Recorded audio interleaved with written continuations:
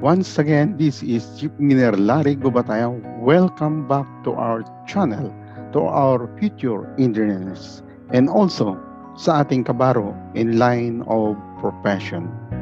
In this video, we will learn the operation of fire boiler and also the activation of the safety devices. The auxiliary boilers have their own common parts. One is the motor, second is the main burner, and also the pilot burner, and also the flame eye part of the boiler. In this video, we will also know and learn the safety devices of the boiler. One is the flame eye. The flame eye is a photocell operated flame sensor fitted directly on the refractory to detect the burner is firing or not. Second is the thermostat. The thermostat sends message to the burner electronically when the system needs to produce heat. It is a form of switch that operates an electrical contact when a certain set fluid pressure has been reached on its input. The switch may be designed to make contact either on a pressure rise or on full pressure fall. And also, the safety valve is a valve that acts as a fail-safe. An example of the safety valve is the pressure relief valve, what we call the PRV, which is automatically release substance from the boiler pressure vessel. And before its operations, we have to know also the manual and automatic operation of the boiler. The starting sequence procedure were the following. One is to set the manual position. Second is to set the manual on fan start and wait will maintain to the 40 ampere. Next is to switch on the pilot burner well to start ignition ready will lights and ignition and furnace in peephole will appear. Then switch on the combustion burner. Burning take place in furnace. So if in the stable and good conditions, then you have to stop manually the boiler or set in the auto position mode. So here is the boiler control panel, which is the electronically designed, is a systematic design.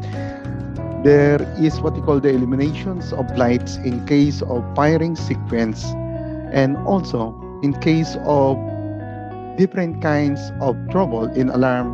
There is indications of alarms like the flame failure, fuel low pressure, steam low pressure, uptake high temperature, and there also and what we call the misfiring during combustion. You have also to know the model of the boiler.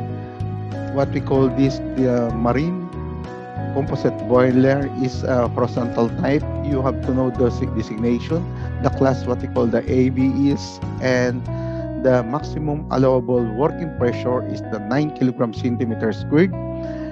The design temperature which is at 250 centigrade, and the maximum allowance steam capacity exhaust temperature which is at 2072 kilogram per hour, which is the Camrim model, Heavy Industries Company Limited, made in Korea. So before starting in a manual operation, you have to confirm also the boiler feed pump is in the auto mode position, and you have also to check the valves leading to boiler are open conditions, and also you have to check the boiler feed pump rotation.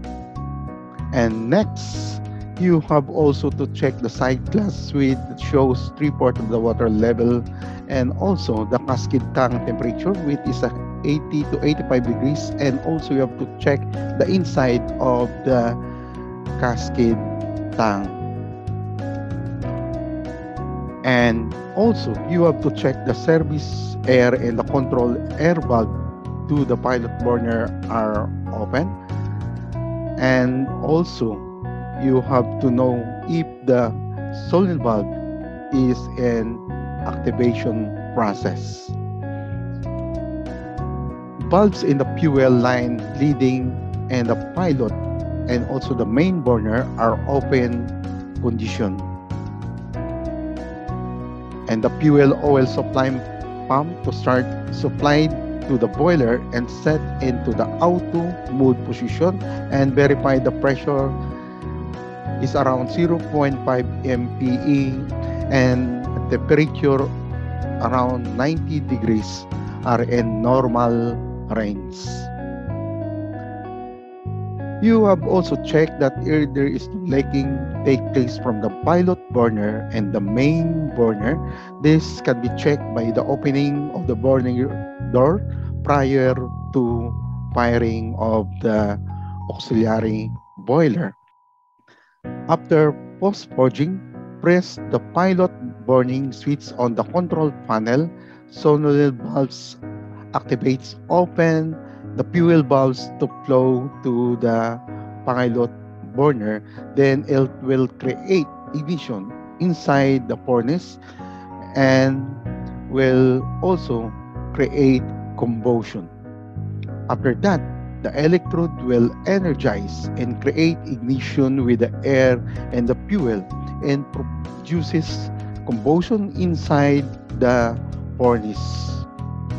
First, drop fan and fuel oil pump are running. The air and fuel is supplied also to the main burner for ignition by the activation of the solenoid valve and will cause the flame inside the furnace and cause the ignition.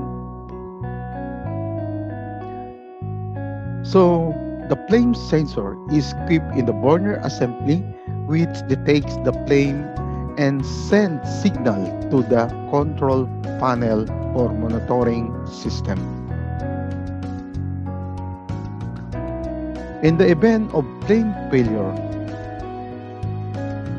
fuel oil low pressure, boiler low level,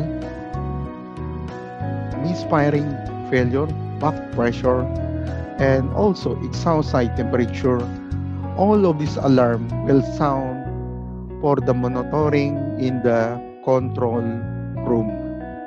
The pilot burner flame support heat in furnace and the main burner continuously fire. After that, the boiler generates steam required by the vessel.